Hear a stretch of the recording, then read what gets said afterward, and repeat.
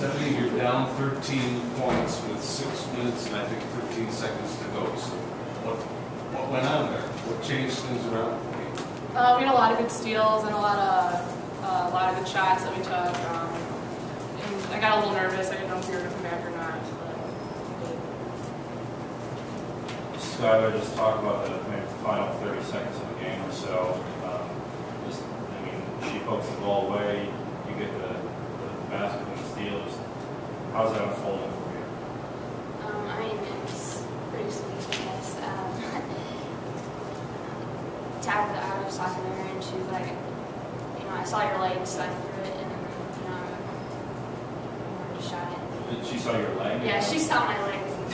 She was like, I knew it was Skylar, so I just threw it down and then shot it. And then Steph got that tip, and it was just, you know, sweet to end games like that. Abby Scooby had 26 points, I think it was 13 minutes to go and didn't score again. Did you guys change anything defensively with her? We didn't change anything. I think she hit a three and then there was a timeout and we were just like, she's not going to score anymore because she had already scored so many, hit 4 threes. So, I mean, our coach did a good job for the rest of the game, on her. She mentioned, or Abby mentioned that you guys switched to the zone. She said that seemed to bother her. You played the zone. We switched zone for a few possessions, but I mean, we just talked through it and we knew where the shooters were the whole time. Betsy, for as frustrating as the season has gone, it would have been easy to fold up with 6 minutes left. What was it about tonight? What was it about this game that you guys didn't? Did you guys fall back and nothing? I think we're a different team than we would have been throughout earlier part of the season. We were down 10 with about 3 minutes to go, and we were just talking to each other, taking one possession at a time, and that's what we did.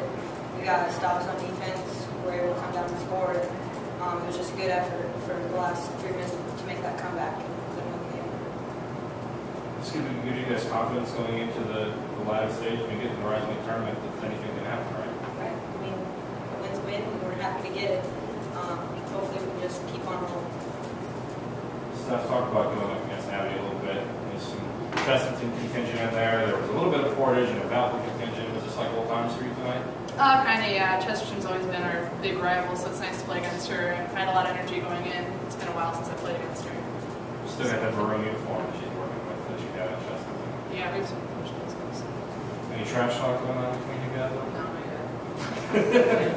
No, she's a good person. Scott, we'll talk about, I mean, you got 30 minutes tonight.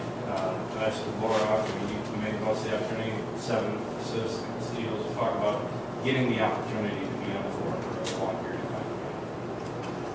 I mean, it's easier to get in the flow,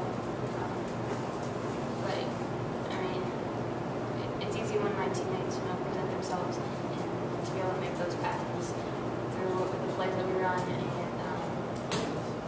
know, just play basketball.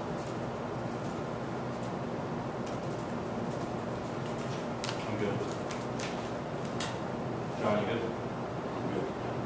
Well, how about the three-point shots? I mean, early in the game, you guys really struggled with that. It seemed like Rashida Ray kind of got what's going on with her shots.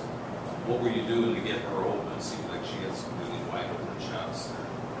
Our guard, we just penetrated the lane and were able to beat one defender, draw hers, and just kick it out to her, and she knocked down big shots for us tonight.